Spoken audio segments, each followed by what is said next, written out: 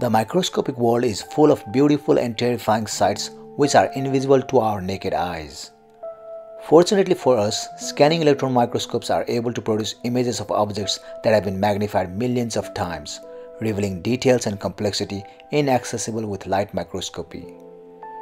Here are some mind-blowing images of the microscopic world under an electron microscope.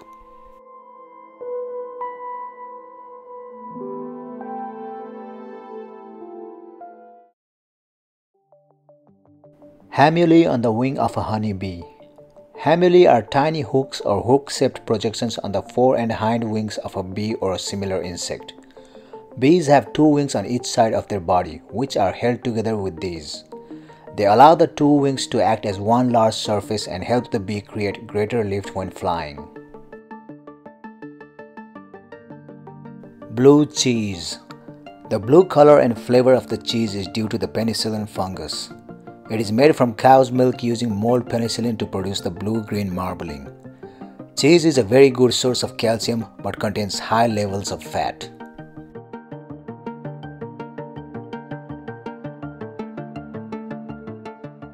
Like a mass of pink spaghetti held in a net, this electron microscope image gives an extreme close-up of the structure of a band-aid.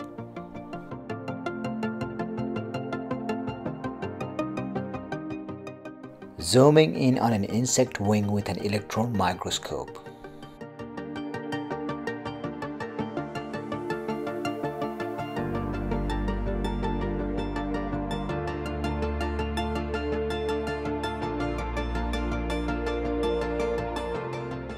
A cross-section of skin showing the epidermis, dermis, perichondrium, elastic cartilage, a myelinated nerve fiber, and a muscular artery. The skin accounts for about 15% of the human body weight. Although various pathogens affect the skin, it also prevents the entry of many to the body's interior.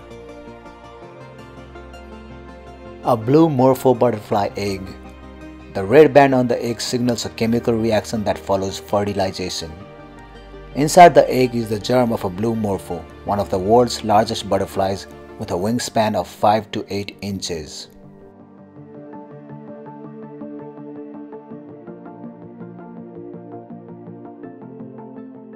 Larva of a jewel wasp.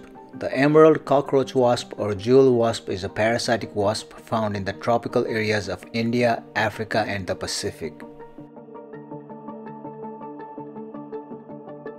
A periwinkle flower.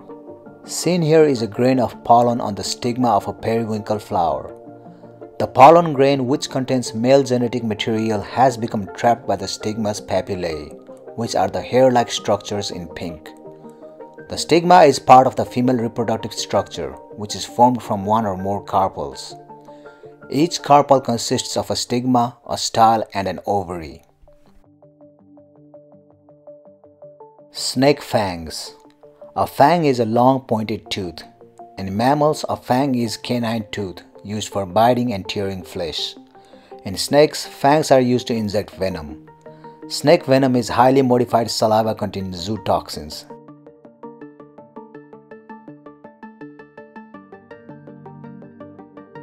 These are the spores of a button mushroom.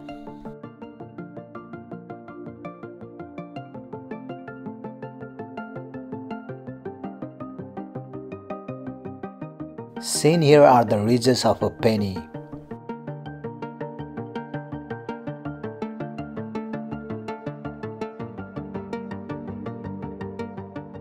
Broken corn grains or maize. Seen here are cell walls along with the starch granules inside the cell. Originally from Mexico, corn is mainly used as fodder, but is also a staple food of humans. Corn starch is also used for the production of compostable bioplastics.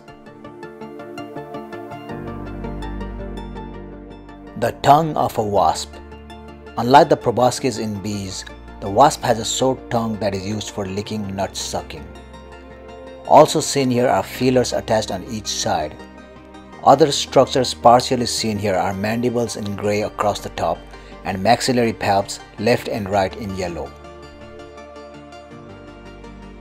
Covered in what looks like tiny sea anchors, This microscopic image is actually a close-up of the skin of a sea cucumber. Rabies virus. The rabies virus is a family of the rhabdovirus family. The virus is usually transmitted to humans through the bite of an infected dog or other animals. Symptoms appear after an incubation period ranging from 10 days to 1 year and include fever, muscle spasms, and hydrophobia. Death occurs within 4 to 5 days. A blue bottlefly maggot. These maggots are used medicinally to clean wounds. They are sterilized and placed in the wound where they feed on dead tissue and leave healthy tissue untouched. Their saliva contains antibacterial chemicals which maintain sterility in the area. Maggots are also used on ulcers and deep wounds away from organs or body cavities. They are most often used to treat diabetic ulcers on the feet.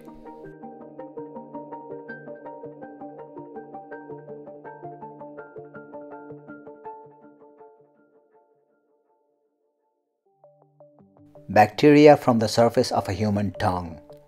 Large numbers of bacteria can form a visible layer on the surface of the tongue.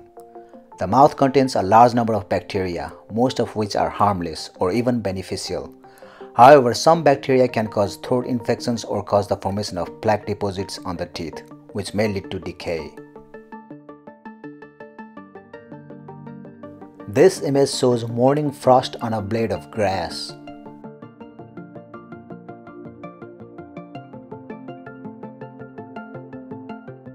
This is what a mosquito's antenna looks like up close.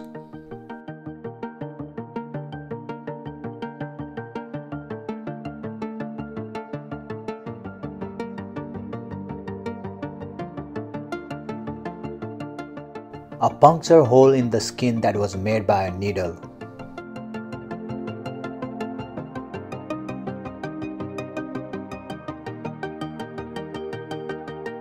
A pollen from coriander, also known as cilantro or Chinese parsley. All parts of the plant are edible and are used in a wide range of foods.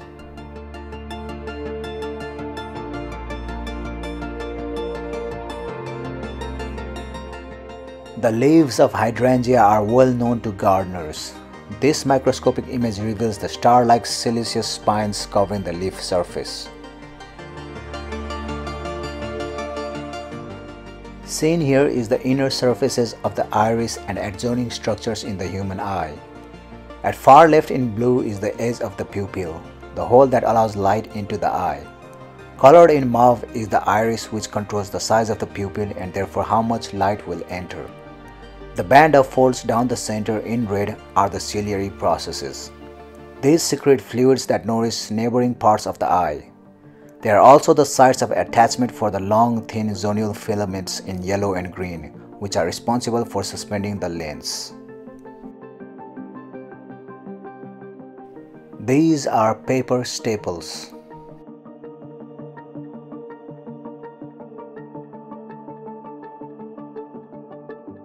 A common yarrow flower showing the stigma between the flower's petals with adhered pollen grains. This plant is native to temperate regions of the northern hemisphere in Asia, Europe, and North America.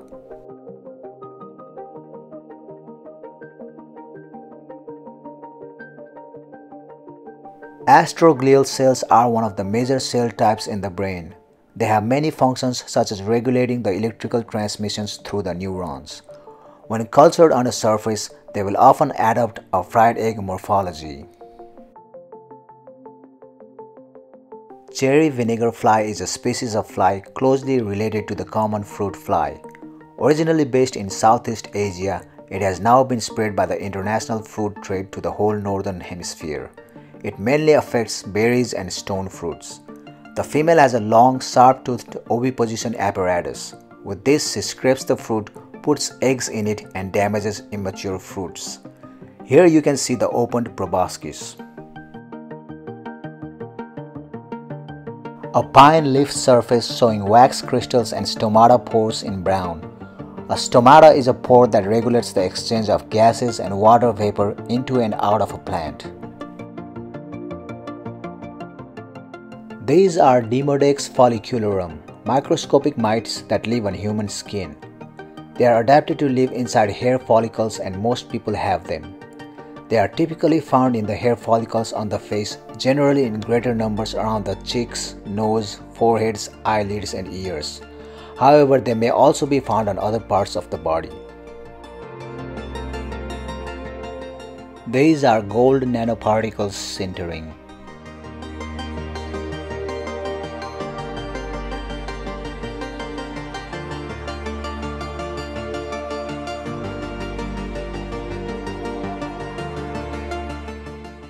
These are both human beard hairs.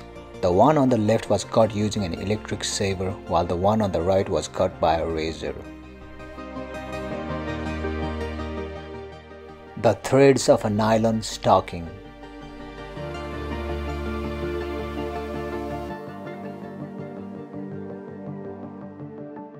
An egg of a water bear or a tardigrade. Tardigrades are tiny invertebrates that live in aquatic and semi-aquatic habitats such as lichen and damp moss.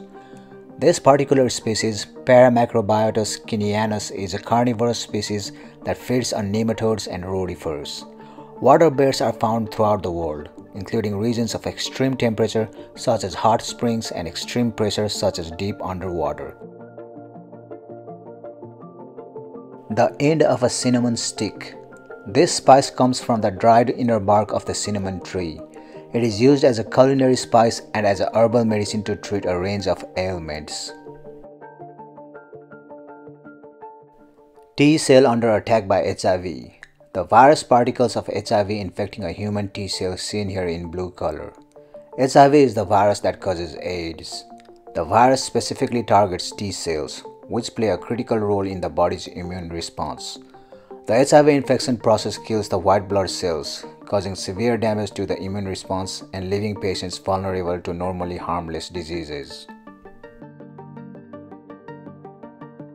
The mandibles of an ant.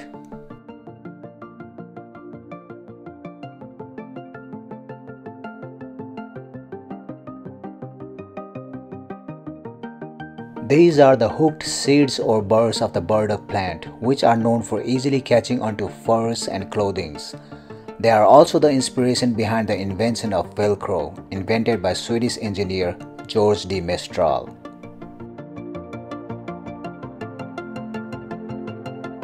A hedgehog fetus. The fetus has developed its limbs and organs, although its eyes are still sealed and the spines have not yet formed.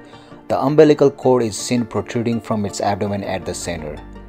In this image, the beginnings of whiskers are seen around the snout.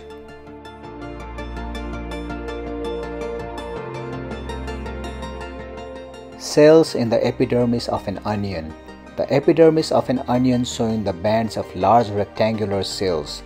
The spot in the center of each cell is its nucleus. Leg of a cockroach.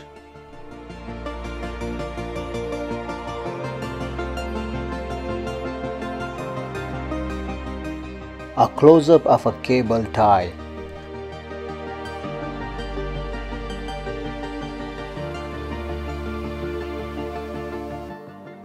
The surface of the human colon, where absorptive cells predominate with characteristic microvilli to increase the surface area and remove water and any remaining nutrients from the already digested food.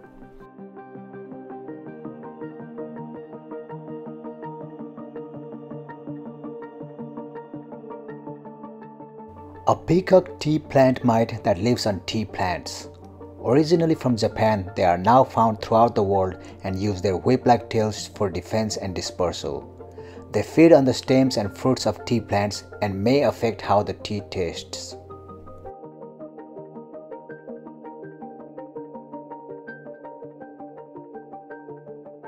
This is the seed pod with seeds of a tail cress, the model organisms used for studying plant biology due to its short life cycle and the first plant to have its entire genome sequenced.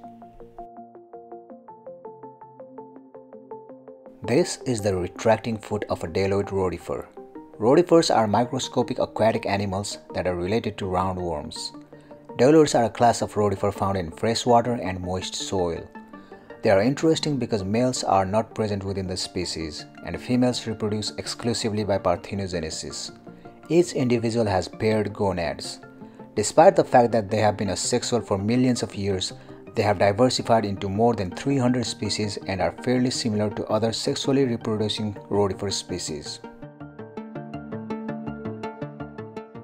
A T4 bacteriophage, a virus that only infects bacteria, in this case an E. coli.